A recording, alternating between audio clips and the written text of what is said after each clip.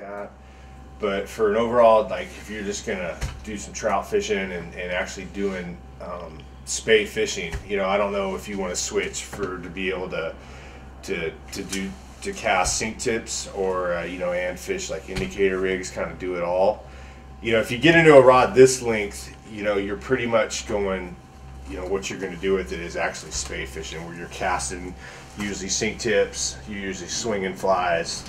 But they actually are a lot more powerful, man. You know, a 6 in a switch rod, I mean, it's, you land any trout in the world with that thing, man. And you know, it's a little small for like big steelhead, you know, big sink tips, you know, where you need to throw some real heavy stuff. But for, you know, just an all-around rod, man, it's nice.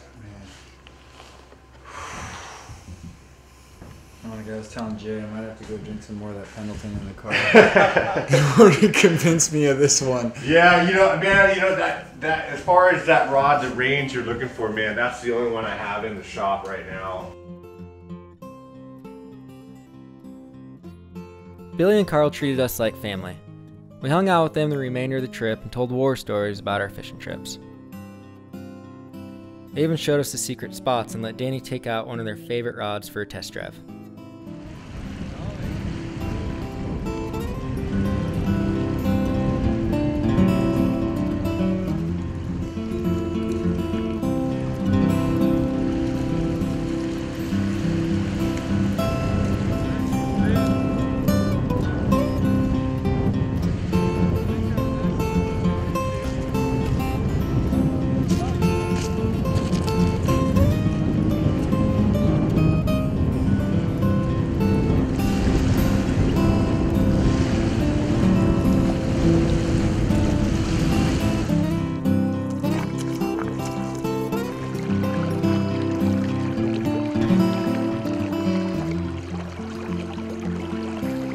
What's going on, man? I cannot believe this. I just freaking snapped Carl's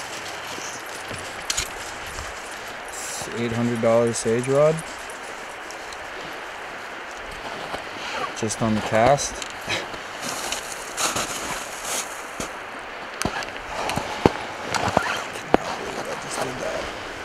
I don't even know what I did wrong. Right at the connection.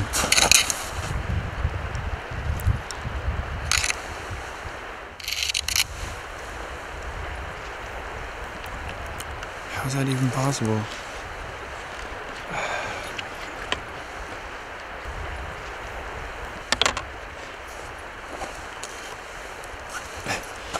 His only instructions were, don't break it.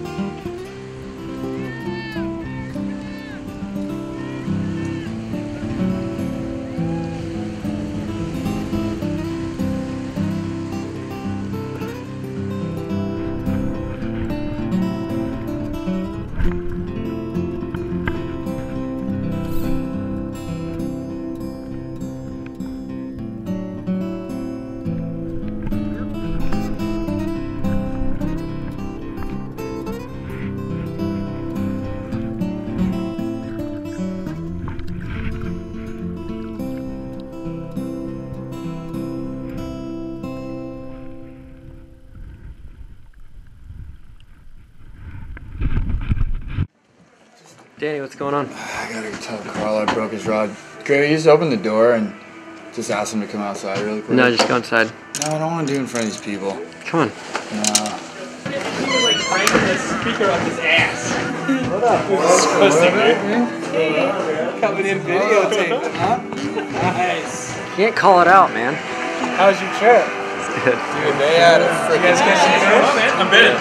Grayson. Yeah, nice to meet you, man. Melissa. You got one, dude? Did you get one on the tug? Carl.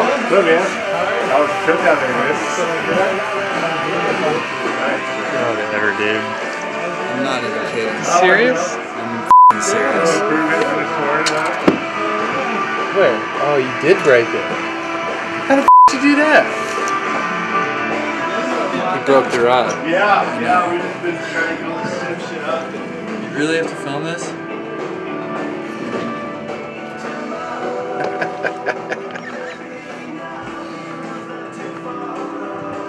Dude, don't feel too bad about it. I feel terrible about it. You're gonna Gotta edit all that there, shit. you can't use it now, dick. Don't worry about it. Dude, come to the bar and let me buy you some shit. So what'd you say? I said $75 is what it's gonna cost me to fix Carl's rod for him. Not terrible. $50 for the fix, $25 for the shipping. Which by those rules means that Jayson Hales owes me $25 for shipping for breaking my rod. And you guys both owe me a 12-pack for catching the first fish. Ooh. And you might owe us a $6er for thinking you lost your phone. Oh, being I a guess super not. diva. I guess not. Because we still had to come in town anyways, and if this all works out and we get our licenses, we won't have to come back in the morning. Ah, no, we owe you a bananas! We owe you a 12er.